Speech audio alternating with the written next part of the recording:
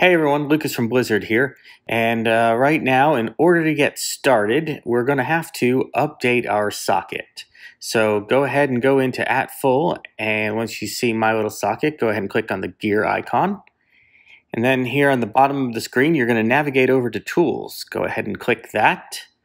Scroll down to where you see update. Go ahead and press update.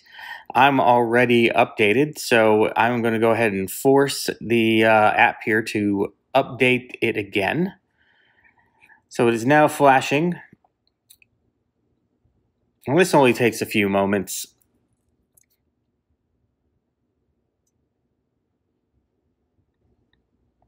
Now we'll click Finish Update, and you're going to see that your socket is rebooting. So once it's done rebooting, you're going to have to go back into your Wi-Fi and reconnect to it. And then go back over to @full. And now go ahead and press reset. This is going to do a full factory reset on your socket. This way we're starting clean.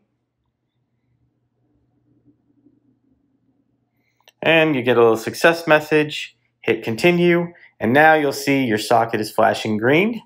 And we're ready to get started. Now I'm going to show you something that we have just added into the socket for version 3.0. It is called Easy Connect, and it is going to simplify the process of getting your socket on to your wireless network. It will now boot up in flashing green instead of flashing blue. This indicates that it's ready to connect in Easy Connect mode. So to connect in Easy Connect mode, all you need to do is open your app, and we're going to click Configure.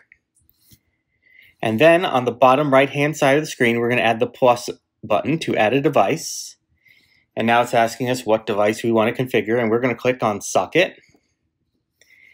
Now we're going to name our device, and I'm going to call this our demo socket.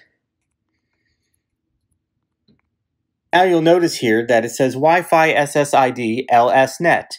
That's the name of the Wi-Fi network that I'm going to connect our socket to.